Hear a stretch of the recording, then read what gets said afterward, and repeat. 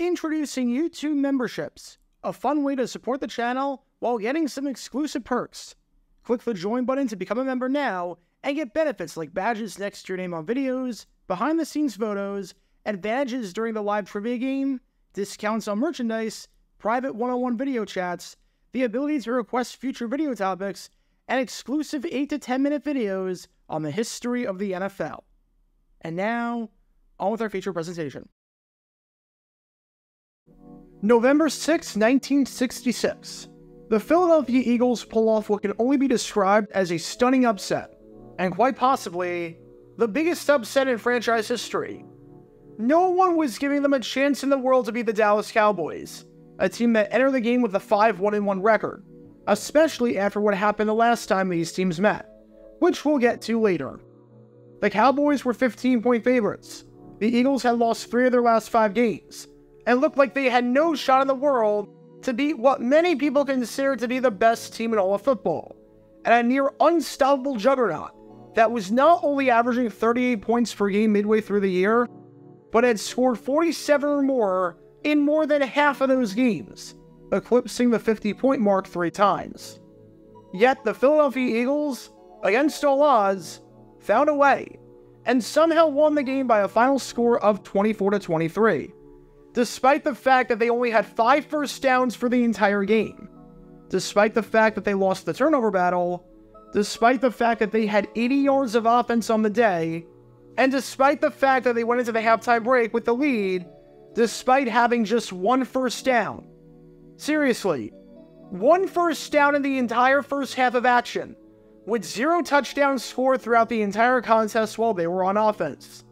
And they were winning the game. It was remarkable. It was one of those games that was insanely bizarre, and nearly 60 years later, it's still somewhat of a mystery as to how exactly the Eagles won this one. I made a video about that game over 3 years ago, so you can learn more about the bizarre nature of that contest by clicking the card in the upper right corner. And part of what made that upset so special was the fact that the two teams played each other earlier in the season. And that game, well, that game did not go like that. Not even close. If there was an NFL equivalent of Team USA defeating the Soviet Union in the Winter Olympics just a month after they got destroyed by them in an exhibition game, this is the one. Because the first meeting between these teams was nothing short of a bloodbath. Just how bad was it? Well, it was so bad that it led to the Eagles genuinely believing, when they landed back in Philadelphia, that their fans were going to kill them. And I don't mean torn apart in the media, or booed, or heavily criticized, or whatnot. I mean literally kill them. Whether this fear was warranted, well, you be the judge of that. But among the crazy fan controversies involving the Philadelphia Eagles in their long history, of which there are many, this is one of the more unique ones that you probably don't know about. But with the Eagles and Cowboys playing each other this week, if you're watching at the time of this video, deserves a deep dive today. Because this is the story behind one of the most bizarre fan controversies in the over 90-year history of the Philadelphia Eagles franchise. Before I talk about the actual controversy in question, we need some context to understand how the game itself went that led the fans to be as unruly as you might imagine, to the point where the thumbnail that got you to click on this video was even a possibility in the first place. It's October 9th, 1966. It's week 5 of the NFL season, and we've got an absolutely big game on our hands in the East between the Dallas Cowboys and the Philadelphia Eagles. For the Eagles, even though it is week 5, it is not an exaggeration to say that this game against their rivals might truly be their entire season.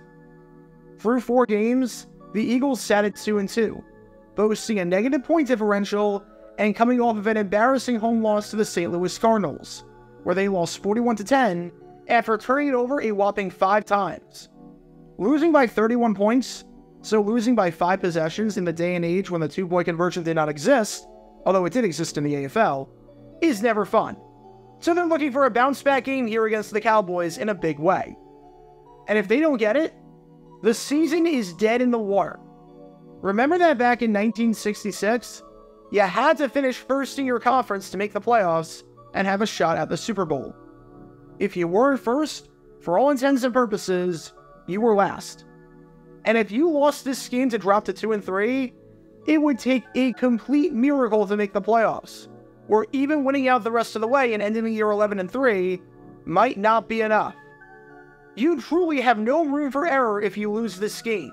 So there was a lot riding on this one, especially since the team ahead of them in the standings was the Dallas Cowboys, who were undefeated with a perfect 3-0 record, who had dominated every opponent in their way, and who was only a few weeks removed from what head coach Tom Landry called a perfect game in their 52-7 drubbing against the New York Giants, which you can learn more about by clicking the card in the upper right corner. This game was not going to be easy. The Cowboys were favored by more than 2 touchdowns, but for the Eagles, they were hoping to win and put up a fight. They absolutely had to. And holy cow, that did not happen. Not in the slightest bit. Because if ever the phrase ugly with a capital U applied to a singular game of football, this was it. Because man, this game truly was ugly with a capital U, as you can probably tell from all these lowlights. By the time the final whistle sounded, the Cowboys emerged victorious by a final score of 56-7, taking it by 49 points or 7 touchdowns.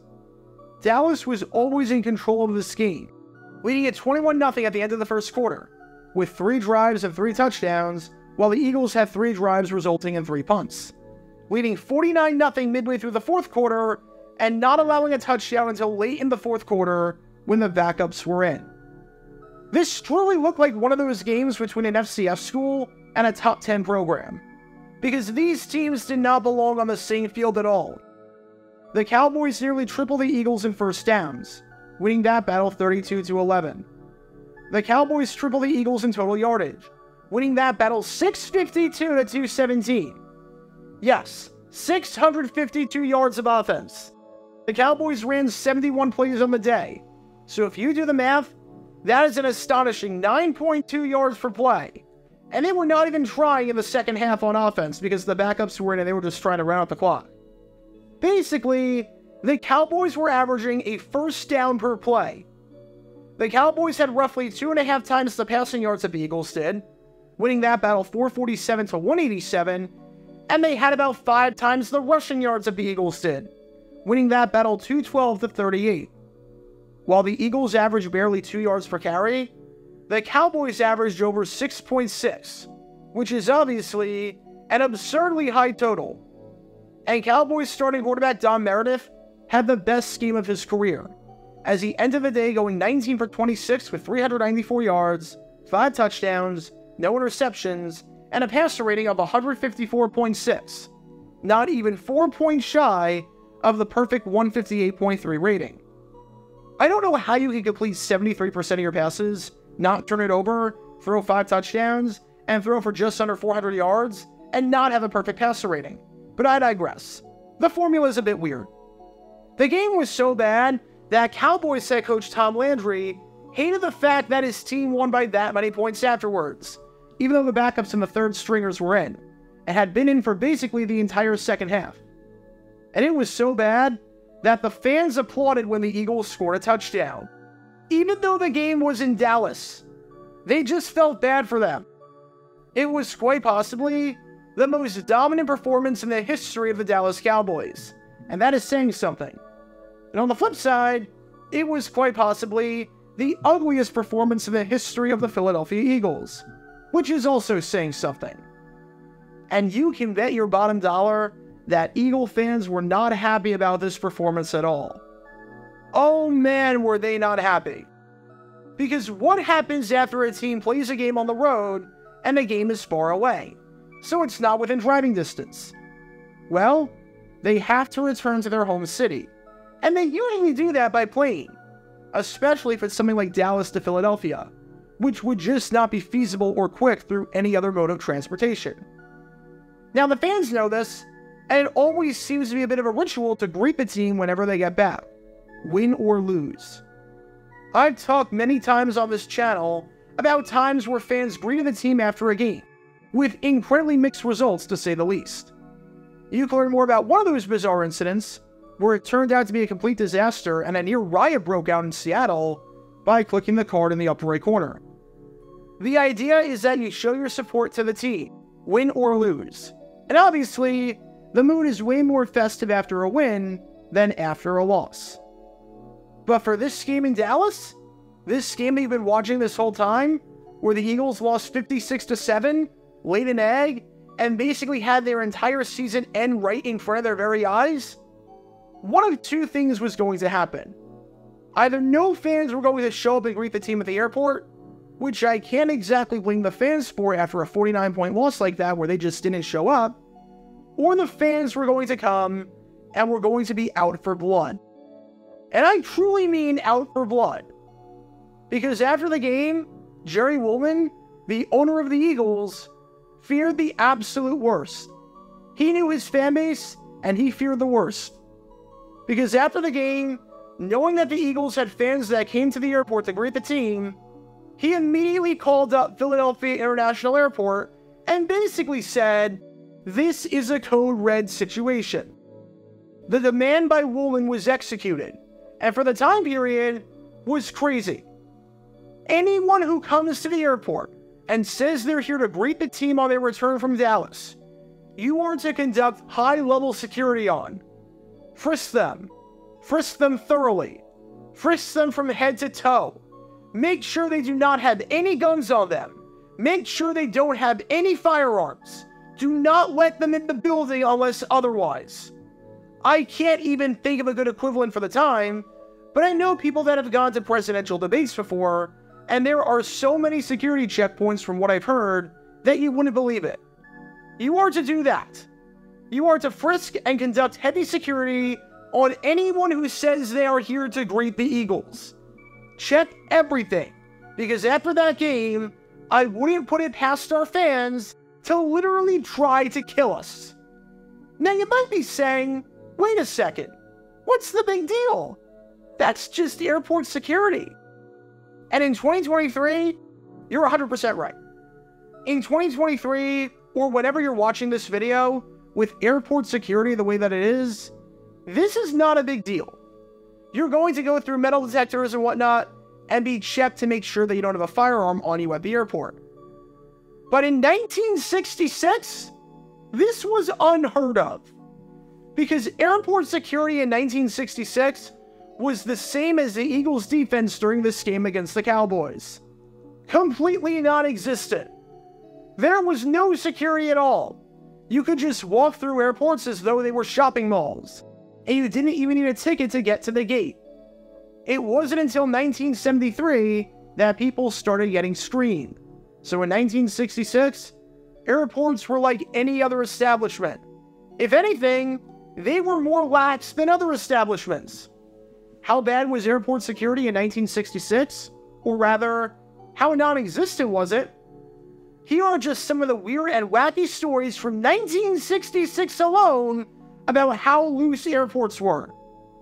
The airports were under such little security that in February alone, there were multiple incidents of cows just roaming onto the runway and causing 6 figures worth of damage to the plane. At an airport in Seattle, a pony was somehow able to run onto the runway, because that was a thing. Thievery was incredibly commonplace, because you could just walk into an airport without a ticket, steal some jewelry, and leave, with insurance companies saying that thievery was worse at airports than it was at docks, and that they don't even screen their employees to check if they have a criminal record or whatnot. And one writer wrote that airport security was non-essential and was something that could be done by retired police officers, much like school crossing guards. Seriously, how we viewed airport security was how we view the crossing guard that makes sure the cars stop and allows kids to cross the street to get to school. And he wasn't the only one. Chief Gerald E. Ware, who ran security for an airport in Florida, and I use the term ran security very loosely, felt that all you needed was one man in a patrol car. Seriously, one man in a patrol car was sufficient security for an entire airport. That was what the world was like in 1966. It feels surreal, and it feels like a completely different world that is unimaginable for anyone who didn't live through it and grew up in the 21st century. But that's what it was like. Seriously, one man in a patrol car? I've had more security guards at a Food Lion. So for the Eagles owners to come straight out and say, yeah, I need you to treat the arrival of this team like it's the President of the United States because our fans are out for blood, is absolutely insane when you put it in that context.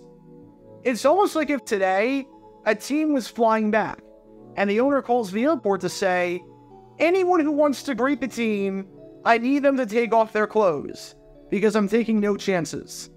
All their clothes. Maybe in 60 years, we'll have to take our clothes off before going through security, and that won't seem outlandish to anyone hearing that statement in 60 years' time.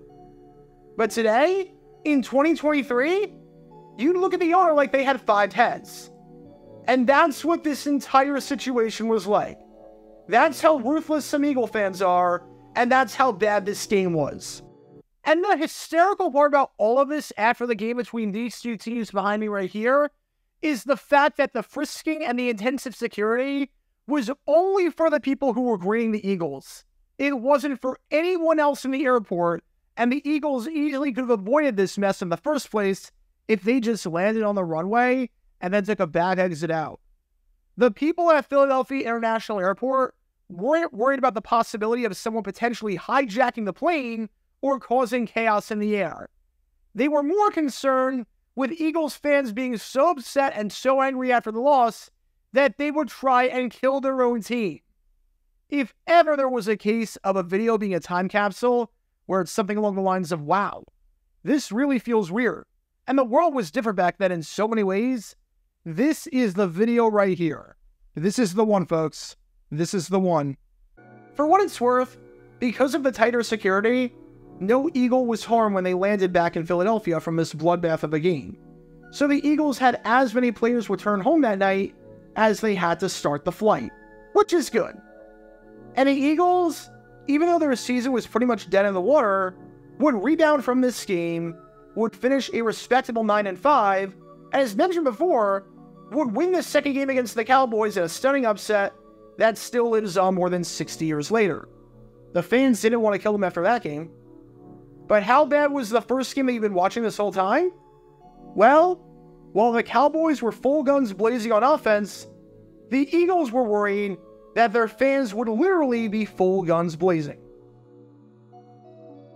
Get your official Jaguar Gear 9 merchandise by going to jj9shop.com, and be sure to like and subscribe, as it really helps the channel out a lot. Join me every Wednesday night where we'll play NFL Trivia for cash prizes at 9 p.m. Eastern over on Twitch. To learn more about the history of college football, subscribe to Jaguar Gator 8. To learn more about the history of Major League Baseball, subscribe to Jaguar Gator 7. Also, special thanks to all of our Patreon supporters for helping out the channel. Your support is greatly appreciated. See how you can become a patron and request future video topics in the description below.